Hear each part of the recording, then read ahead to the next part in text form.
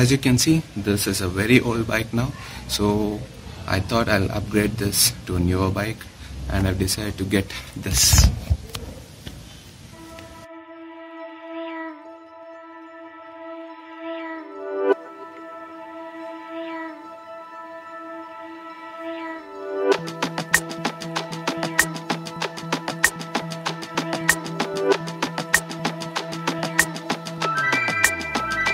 And after a lot of hard work, after a lot of risk, after almost close to 6 years, I thought it's time to fulfill my dream, and we have finally got ourselves this.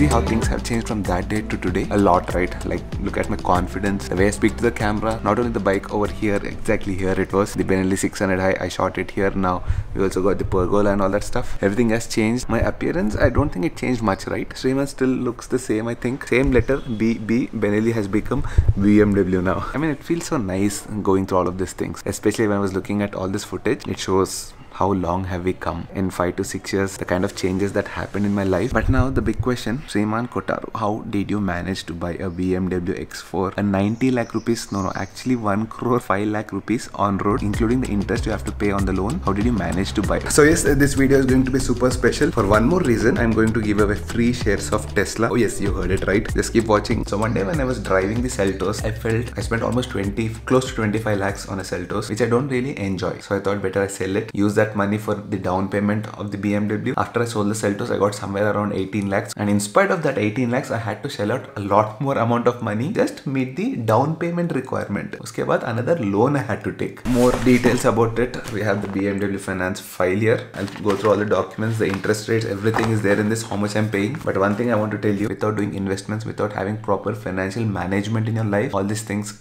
cannot be achieved. No matter how much money you make, if you're not putting it in the right places, then most of your life you'll be living just hand to mouth. Always remember one thing, money should be working for you, and you shouldn't be working for money all your life. Actually, I have to give the whole credit to my dad, because in 2010 or something like that, he's the one who got papers to open a SIP account for me. We started with literally 1000 rupees per month. Today, almost after investing continuously every single month, sometimes every 15 days as well, whatever kind of money I would get, I would throw it into mutual funds, into SIP, into stocks. Finally, my portfolio stands at somewhere around 7 figures. I'm aiming towards 8 figures this time. Let's see. Hopefully in the next 1 or 2 years, I'll have to reach that. That's my big goal now. And that portfolio, I never touch it, whatever the reason. Once I touched it when I was about to get the Tiger, because that time I did not have any other source. But once again, for the BMW X4, I had to go towards it, because it would definitely be difficult without breaking an investment. I've broken my US stocks investment. Now you guys know that I invest into US stocks as well, right? This is where I could actually pull up a lot of money for the BMW's down payment. So in September 2020, around that time, I've invested into US stock, specifically Alphabet Incorporated, which is nothing but the tech giant Google. If you go here and click on 5 years chart, you can see that in 2020 September, each stock was somewhere around $72. I've invested here, and if you see this growth, $72 in 2020 has become $141 in 2022 March, and this is approximately that time when I started thinking about buying the BMW X4. Now let me be honest, I'm not going to say because of this particular investment I got the BMW X4, not at all. Only thing is, this definitely, it came out like a surprise, because after I sold the Seltos, I had like 18 lakhs in my pocket. I wanted to make a down payment of up to 30 lakhs. So that time I've invested rupees 10 lakhs at $72 each stock, which after conversion is somewhere around $12,500. Now for $12,500, I got 173 stocks of Google at somewhere around $72 each stock. Now $72 minus $141, that's like almost $70 of increment per stock. Now $70 profit into 173 shares is $12,110, which after conversion is a crazy profit of 9,80,000, which is close to 10 lakh rupees. One major advantage we have in buying US stocks is fractional investing, which means unlike Indian stocks where you have to buy the entire stock, the US stock market gives you the ability to buy a fractional share. So you can buy a small part of an otherwise expensive stock, not to mention the major benefit of USD to INR appreciation. I mean, if you think of it, $1 was 44 rupees back in 2010 compared to 81 rupees today. So as an Indian, if you're investing into US stock, apart from the stock appreciation, you also get the benefit of dollar appreciation. appreciation. The share prices of all these tech giants, they're all currently at a low due to the market correction. If you're planning to get into US stock market, I think this is the right time to do it. And also US is like a proper hub of innovation, so all this makes sense to invest there. But there's always one misconception: investing into US stocks is expensive. Comes with various extra charges like high commission, high brokerage and whatnot. That's not the case, at least for me in IND Money. You can invest into US stocks with no commission, no brokerage, no account opening fee and no paperwork to open an account. If you're interested, you can start right away. And to give you that push, like I said, I'm giving away free shares of Tesla with IND Money. Just sign up on IND Money app from the link in the description. Fund your US stock account for the first time and you'll get free shares of Tesla worth 1,000 rupees on your first deposit. IND Money also helps you invest into US stocks via SIP mode. You can easily set up weekly or monthly SIPs for as low as 500 rupees. Anyway, coming back to the BMW story, once I made up my mind to get it, I thought, let me actually find a used car so that I can save a lot on taxes. So actually, me and my friend, we went and test drove some used BMWs. But no.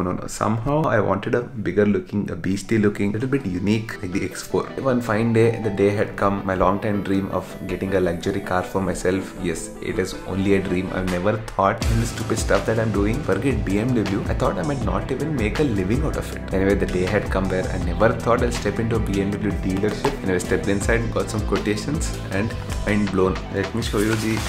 Actually, you know what? There are all stupid documents in this. There is a quotation for the X3 because that was the first plan. I even made a booking for the X3. Literally last moment I realized the X3 looks more like an unclish car, like a dabba. So I decided to go with the X4. If I search my email, I can still see the booking for the X3. You see this heading? Congratulations, Mr. Kotaru, your BMW X3 has been booked. Thank God. I've changed my mind. Instead of spending so much of money on a car once again that I was not fully satisfied with, and more importantly, it doesn't have the 30D engine. It comes only in the 30i petrol engine, which is okay. 30D is a proper rocket. So I went ahead and booked the limited edition X4 30D. You see this? It says car booked over here, and here you can see the official quotation of the X4, 72,50,000 ex showroom. So after paying insurance is a crazy almost close to 2 lakh rupees per year plus taxes. Total on-road price comes up to 83 lakhs. But that's not only it. We have taken a loan, which means interest has to be calculated. I'll be paying a total sum of close to 1 crore 5 lakhs for a car which is worth 83 lakhs. That is the downside of taking an EMI. But once again, there's a small benefit. I'll not call it a benefit, but the BMW 360 plan that I've taken, which is kind of an assured buyback policy, you can kind of make your EMIs low and you can kind of afford it. So if you go to BMW India's website, you can see new cars over here. Just select finance and you can see that there is something called BMW 360 finance plan. You click on that and calculate your EMI over here. Select a car. Unfortunately, one more thing I have to tell you, the X4 has been removed from the India's website. I don't know if they're discontinuing it in India or if they're coming back with a new variant.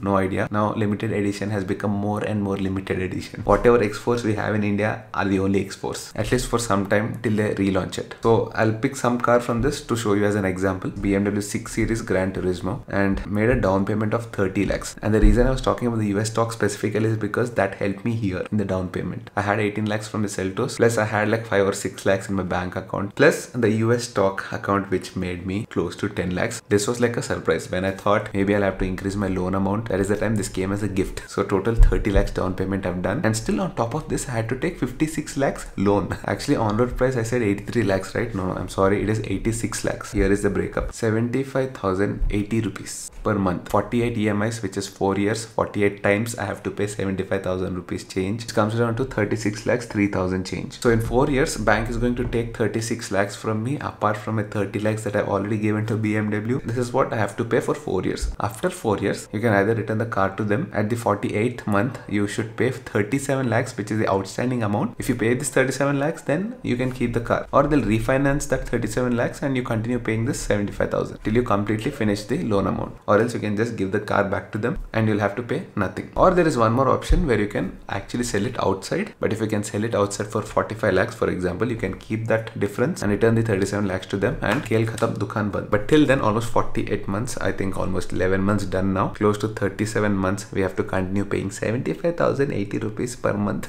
Now, is all this worth it? It is worth it for the people who are interested in cars, who had always a dream to get a luxury car for themselves, who feel good when they drive it till it makes sense. The day it doesn't make sense, it's okay, you can sell it off. It's a small life. I feel when you can afford it, you should do it. But don't be stupid. Don't get inspired by me and do all the stupid decisions unless and until financially you can support yourself. At least don't do this when you're at a very young age. Build your financial strength only when everything else is being taken care of. If you have this little bit extra amount to spare around with, then you can do such things. Now definitely I'll have to agree that till this day, till I've bought the BMW, life got very comfortable. I'm able to earn, I'm able to run my family, I'm able to do all those things very comfortably. But the moment I got the BMW, every month I have to pay this much of EMI. This started once again motivating me to work. The biggest enemy to you is yourself getting very comfortable. You will not grow when you're comfortable. You have to get motivated. BMW was definitely a motivation to work more. And also I was like, come on, I'm driving a Seltos from 1.5 years, paying close to 40,000 rupees EMI, and this BMW 360 plan, on the whole it doesn't at all make sense. So I was like, 40,000 EMI I'm paying for something that I don't really enjoy. Add another 35,000 on it, and why not get my dream car? So yes, over the Seltos EMI I'm paying another 35,000 more, but I enjoy my car a lot. Could have waited and got this car much later in my life, maybe when I reach like 45-50 years of age, but no yaar, maybe that time something else. But for now what I feel is, if I get this car that time, I might not enjoy it more. I might not have the same josh to drive a super torquey car. Now I calculated my finances, I thought I can afford it. Why to wait for it? Before I lose interest, let's get it. And that's the story of the BMW X4. I hope you people don't take this as inspiration and buy a BMW. I know BMW India, if you're listening, almost 12 people till now with photo proofs have bought BMWs because of Sriman Kotaru. In a bad way I'm saying it. If you are someone, do comment down below. Like I said, if you can afford it, please get it. But for all the others, as a brother, I would suggest you people not to get into this. There's a lot of things in this world that you can do with a lot of money. It need not be limited to a car only. What I would personally influence and suggest you is, do the right things. Put your money into appreciating assets. Bolo Sriman, you did all the depreciating assets and tell us that we have to put it in appreciating assets. So do follow what you say first. It's up to you, dude. Who am I to preach? Will you even listen? I'm openly telling you, don't do it. Go invest your money into appreciating assets, and trust me, all these fancy things you'll enjoy for 1 or 2 years. After that, you get bored of it. That is the biggest problem with all the material things. Chalo, I think today sounded more like a commerce class, but I really wanted to share this part as well, because all I show is this fancy BMW. I got a BMW. My car is like this. My car has 620 Nm torque. I say all this, but behind the scenes, this is the scene. Chalo, anyways, before leaving, do check out the link in the description for I&D Money app. It's absolutely safe, and more than 7 million Indians use it. Download the app from the link in the description and fund your US stock account to get free Tesla shares. So then I'll see you guys in the next vlog. Take care.